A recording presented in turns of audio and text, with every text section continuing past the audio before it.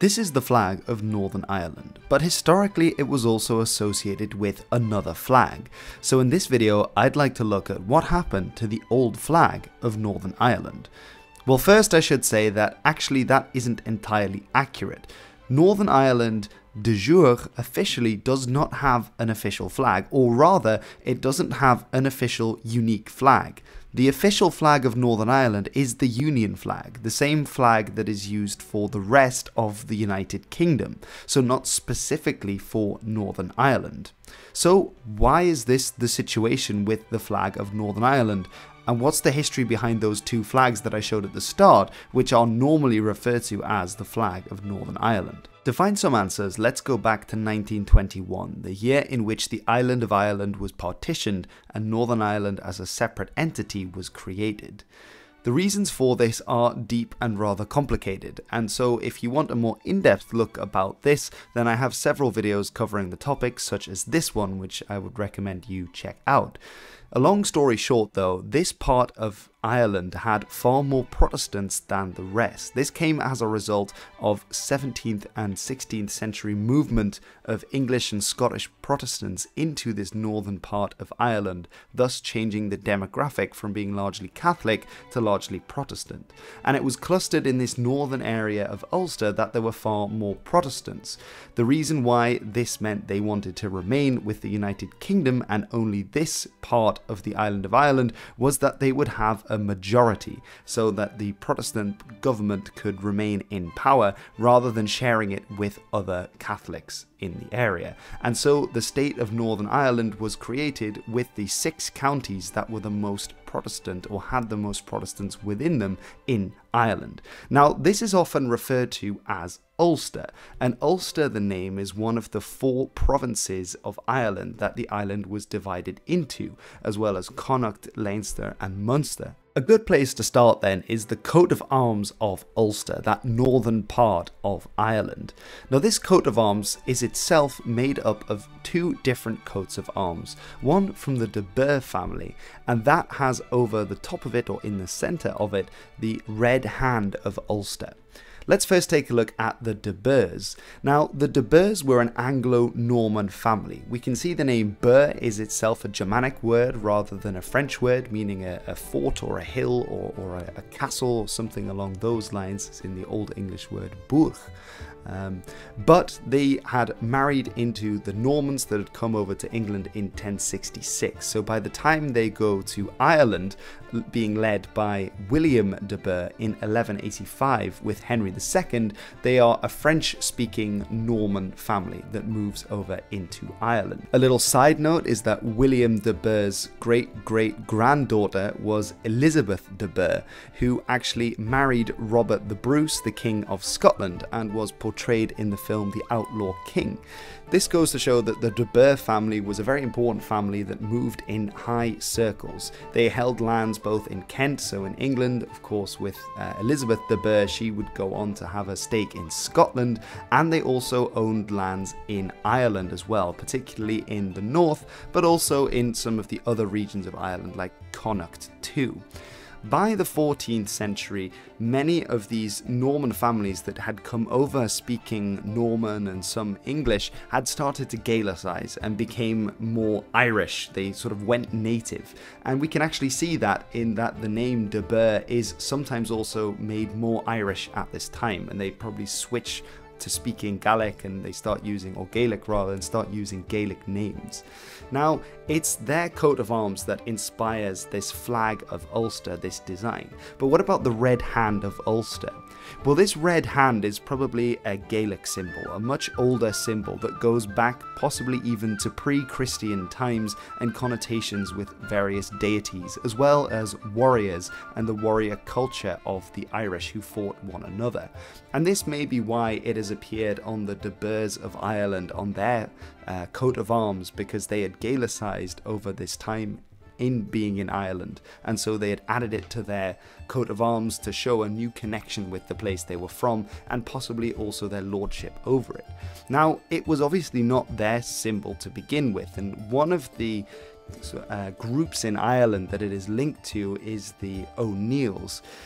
I must also say that there is some debate about whether this was originally the O'Neill's symbol. It probably is quite a bit older than when the Une rose to power in Ireland. The McGuinnesses have also claimed the red hand as their own, but the O'Neills are the ones that are this powerful dynasty in the north of Ireland that actually take over as the lords of Ulster from the De Burghs, and we find this red hand appearing on a lot of the coat of arms of the O'Neill family. As they are throughout Ulster and areas of Connacht as well. And in this way, the red hand becomes specifically representative of the north of Ireland and this part of Ulster.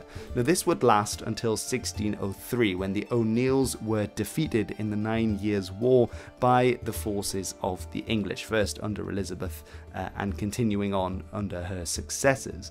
And it's after this that we get this plantation of Ulster, as it's called, this transplantation of English and Scottish Protestants into Ulster, which until that time had actually been the most Gaelic part of Ireland, that had resisted the strongest against the English. And we start to see an erasure of many of the Gaelic parts of the culture by transplanting Gaelic Catholic farmers with these English and Scottish Protestants, and we see it in the names too, so of course creating names like Londonderry rather than Derry, and there are a few other examples. And it's largely for this reason that in 1921, following a successful guerrilla war by the Irish Republican Army against the British Army in Ireland, that Ireland is partitioned, with the largest part of the island becoming independent, becoming the Irish Free State, whilst these 6 northern counties would become Northern Ireland and remain a part of the United Kingdom as a result of these Protestants there. There was an awful lot of back and forth about where exactly the border should be between the Free State and Northern Ireland. Part of this came from the British wanting to hold on to certain bits of territory, trying to encompass as many Protestants into this new state as they could, because they were under a lot of pressure not only from Unionists in Northern Ireland, but also from many Unionists in Britain itself, in Scottish and English industrial towns. And also the fact that even though Northern Ireland is the part that remained with the United Kingdom, there were many Unionists in Dublin, for example, and other urban centres. So it wasn't immediately clear where it should be. The area also couldn't be too large, because if they made it too large, then Protestants would have a smaller majority, and so the Catholics could reasonably expect more power in a parliamentary system.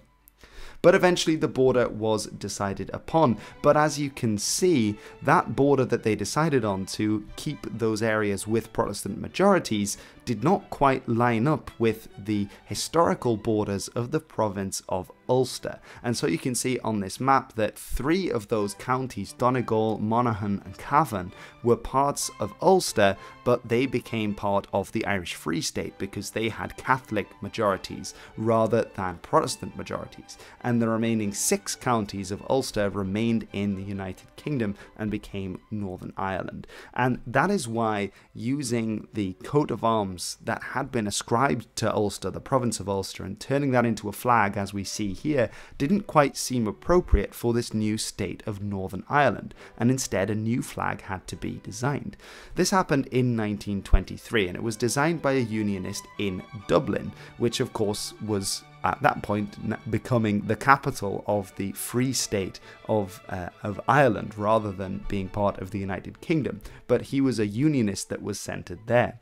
So he definitely took this design of the Ulster banner as his inspiration for this new flag of Northern Ireland. And we can see this because there are a few changes that have been added to the design that he came up with, which is normally called the Banner of Ulster.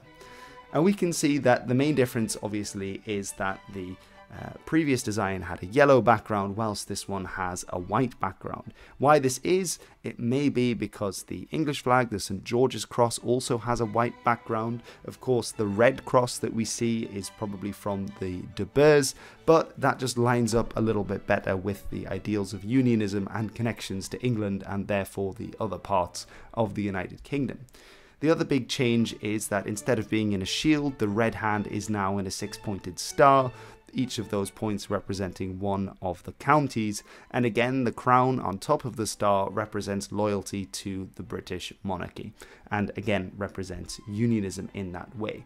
And as I mentioned, there is a distinction here. Both are associated with Ulster, albeit that the Northern Irish flag only represents 6 out of the 9 counties, and therefore it's called the Ulster banner, whilst the previous was called the Ulster flag. And it's sometimes distinguished that one is the 6 counties flag, whilst the other is the 9 counties flag. This flag then became the standard of the Northern Ireland Parliament, but notably it did not become the official flag of Northern Ireland, as this remained the Union flag that was used by the rest of the United Kingdom.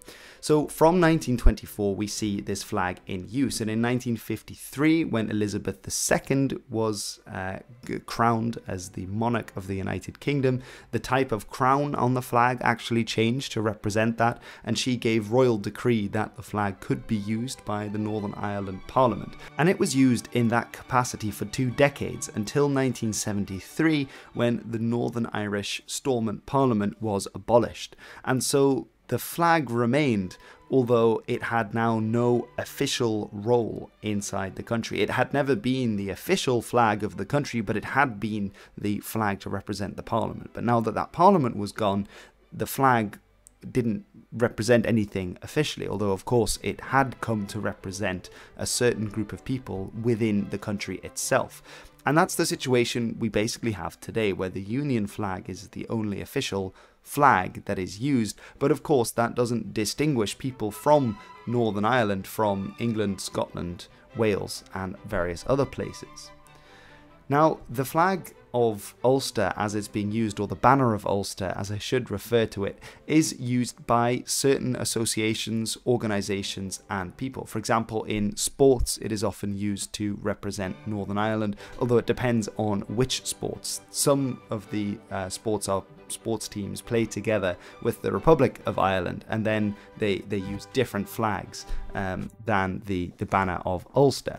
Now, this was the flag that was most commonly used by the Unionists during the Troubles and indeed today, and it is therefore not quite a very fitting flag for Northern Ireland, because as well as having Unionists, people who feel British within Northern Ireland, there is a significant minority, I believe almost a majority now, of people that associate more with the Republic of Ireland and Irish republicanism, and therefore do not feel British but Irish.